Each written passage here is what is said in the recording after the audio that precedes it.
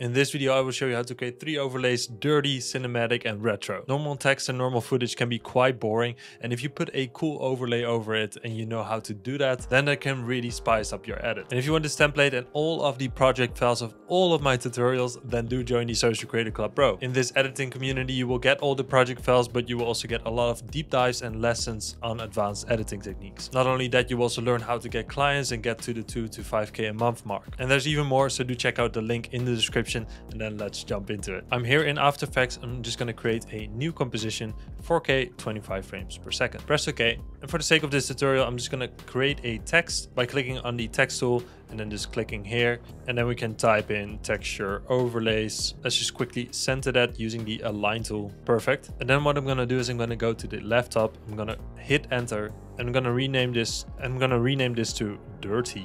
Then press Command D or Control D on Windows to duplicate this. Let's call this cinematic and duplicate it once more and we'll call this retro. And that's just easy later on. Let's start with the dirty. Now let's first import 2 files, dirt and dots. We can just drag them in, extract them in the footage. Now if you're not in the pro community, that's totally fine. You can still follow along with this tutorial by joining the free club. In there's a link to the assets so you can still follow along. Now I first want to animate this dirt and there's multiple ways to do this. The method I'm going to use is with keyframes and a simple expression. So I'm just going to set a keyframe for the rotation. So press R for rotation to see rotation. Then set a keyframe, go a bit further, and then, for example, twist it to like something else. Then let's go a bit further, twist it to something else, then twist it to another value, and then let's end it back to 0. So let's just type that in, 0, perfect. Now select all of the keyframes, right click, toggle hold keyframe. This will make sure there's no animation between it. It will just flip around and like stick to these values. As you can see, it will stop. Of course, we can copy these keyframes and paste them a couple of times, but we can also hold Alt, click on the stopwatch and type in loop out. That's it. And this will make sure it will infinitely continue to do this. That's cool. Now, as you can see, it won't fill the whole screen, and there's an easy fix for that. We can just go to effects and presets and type in motion tile. Click on motion tile, double click on it, and then for the output width we can just type in, for example, 300, and the output height also 300. And this is exactly what we want. We can now just go to toggle switches and modes, go to mode and change this to overlay. Now what we can already do is turn the dots off for a second, and let's just quickly go to layer, new, solid, and add a dark background to this, somewhere like this. Press OK. Okay, and let's drag this under this, and as you can see, this already looks super cool. Now I already love this texture, but we're gonna make it even more dirty. Now we still have the dots and we can actually do the same thing with this, but I'm actually gonna do something different. I'm gonna go to layer, new, solid. I'm just gonna make this white so we can see what we're doing here. Press OK. Now I'm gonna add a turbulent noise to this, and let's just change the fractal type to swirly, the noise type to spline. Let's increase the contrast a bit so it's nice and black and white. That's what we want. Then I'm gonna decrease the brightness, so we will basically just have some white spots here and there. And let's open the transform, and then I'm just gonna drag this scale up really high just so we see these really cool patterns. And you can play a bit with this. You can set it to around 2000 or 3000. Doesn't have to be perfect. Almost looks a bit like the Northern Lights. Now I also want to animate this, and if we would normally animate the evolution, it will just be really smooth, which is actually also a really cool effect, but not effect what we want. We want to have a dirty effect. So I'm just gonna set a keyframe for the evolution. Press U to see the keyframes, and we're just gonna do the same trick that we did with the dirt. So we're gonna go a bit further, and now just set the evolution, for example, to 6. Then we'll set it to 3, and this doesn't have to be perfect, but just so there's a different almost map every time. And if you're not happy with the effect, you can always set it to something else like 9 and just see what it looks like. No, maybe 10. Yeah, that looks cool. Looks cool. Okay, cool. And then again, the last one we'll just set back to 0. Let's select them all, right click, toggle hold keyframe, same thing, and alt click on the stopwatch, loop out. There we go. And as you can see, it will have this really cool effect. It will just continue until forever. And if you want to have it quicker, you can always select the keyframes, hold alt, and then drag them in or drag them out if you want them slower. Let's say we do it really quick, then you will see what happens. It's more like a quicker effect. Let's drag this out. It will be a bit slower.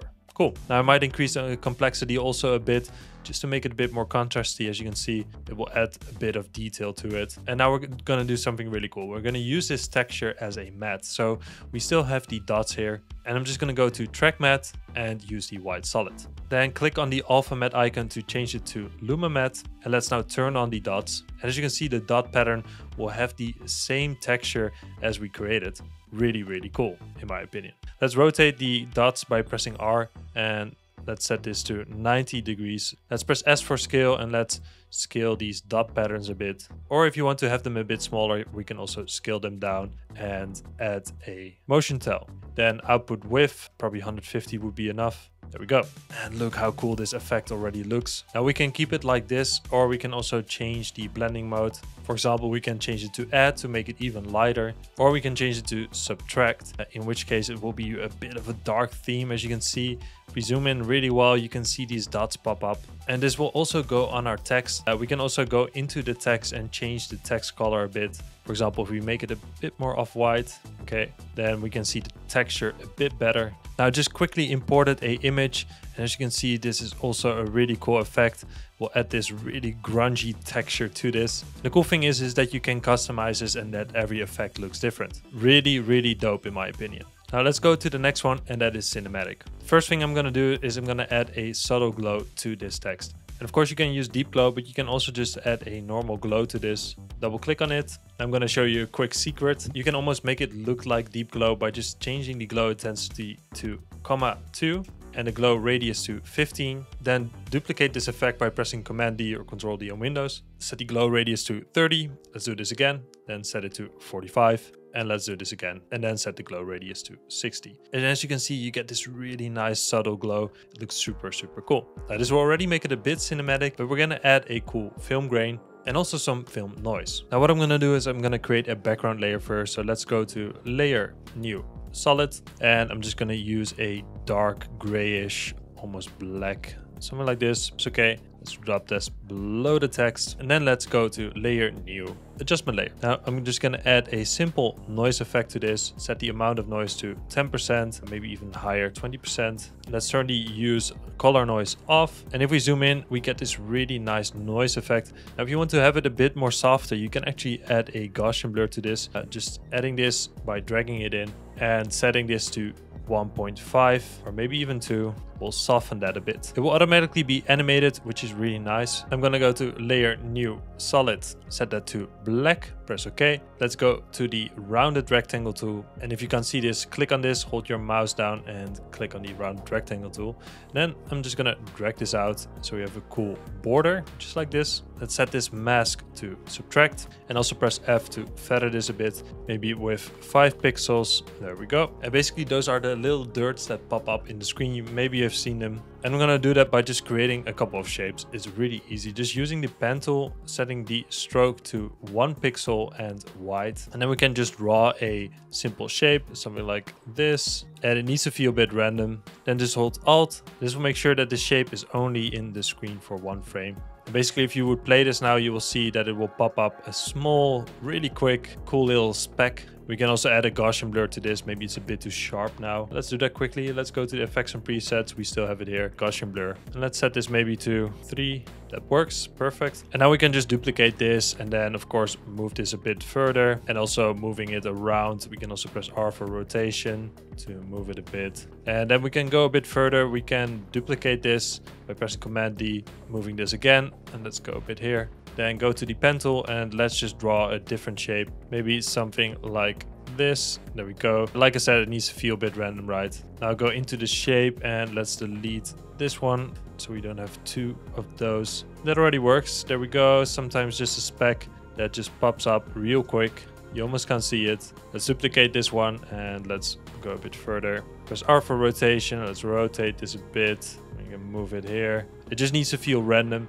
And then once you're done with it, you can actually select all of these, collapse them, and then of course Command D and just move them a bit, something like this. And now we can do the same thing, select all of them, Command D, moving them to the right. It almost looks like a music chart. Cool. And now of course you can select all of them and hit Command Shift C to pre-compose this. And we can call this film specs. Now I think we looped it around here, maybe hold Alt right bracket to cut it off, and then we can duplicate it. We can just make it run a couple times. Now what's super cool about this is you're creating something custom that no one else has. You're building your own assets for your client or for yourself. That's also how you create a style. That's also how you customize things. So I think it's a really valuable skill to have. Now the last one is retro, and I'm really excited for this one. Again, you can use this with any image. I'm not using a boring text, but that makes it even cooler if you use an image. Now I'm first going to import this really cool pixel grid, and this might be a bit messy with your eyes. If we zoom in, we can literally see pixels on the screen, and we're actually gonna use this for our texture. So let's drag this below,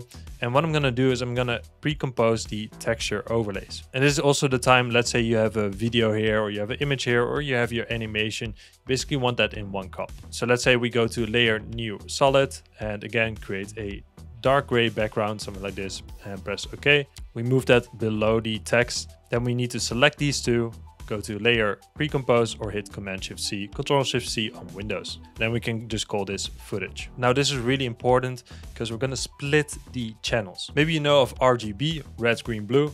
Normal screens consist of these three colors. So I'm just going to hit enter and call this R. I'm going to click on the layer and I'm going to add the effect. And I'm going to add the effect Shift Channels, and I'm also going to add the effect Set Matte. Let's click on that, and then it's quite simple. Take red from red, that's cool, and just make sure that the green is full off and the take blue is also full off. Then use the Set Matte, Take Matte from small.png and use for matte red channel. Now you can actually turn this pixel grid off, and you can see already the effect popping up. We'll just take the red channel, and as you can see, this is already a really cool effect. Now we just have to duplicate this. You can call this G from green and just do the same thing.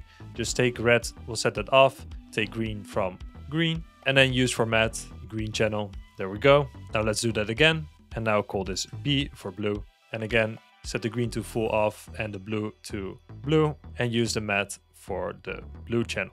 Now this is already creating a really cool RGB effect, but we're definitely not done here. This is a cool effect, but it is really rough. And I basically want to soften it a bit. That makes it a bit more retro. So I'm just going to go to layer, new, adjustment layer, and let's hit enter and call this soften. I'm going to add a simple Gaussian blur to this. Let's set this to maybe something like 4 or 5. This will already make it a bit more blurry. Then I'm going to add a glow to this. A normal glow is fine. Now we're going to do somewhat the same thing as we did before. Let's set this to 5. Duplicate this. Let's set this to 10. Let's set the glow radius to 5. The threshold a bit higher. Then duplicate this. Set the glow radius to 10. And duplicate it again by pressing Command D or Control D on Windows. Set it to 15. And then maybe once more, and let's set it to then 30. Now this looks so much better if you now turn it off and on. As you can see, the white will pop up more. It really looks like you're looking through a old TV. Now we can actually make it a bit more visible. As you can see, it's still a bit dark. Just adding a brightness and contrast, or maybe a curves. We can just drag the highlights up, something like this. And if you turn this off and on, as you can see, let's make it pop even a bit more. Now of course we can also add a border to this, and if you add an image to this, you will see how cool this will look. Let's say we go into the footage now and add the image we added before. Let's go back to our retro. As you can see, it's such a cool effect, right? Let's turn the opacity down a bit, something like this. And let's go back to the retro. And then you get something like this. You can add this to AI images, but also spice up some boring text animations or some boring icon animations. And like I said, you can customize it and make it really your own. Now again, if you want to learn even more advanced editing techniques and you want this project file, then do join the Social Creator Club Pro. There's tons of advanced deep dives, an amazing community of editors that all want to help out. I post potential clients in there. You get access to the editing challenge and a lot more. Do check it out. Link is in the description. Of course, do let me know what you want to see next in the comments down below. Don't forget to subscribe, and then I'll see you next time. Thanks for watching. Bye.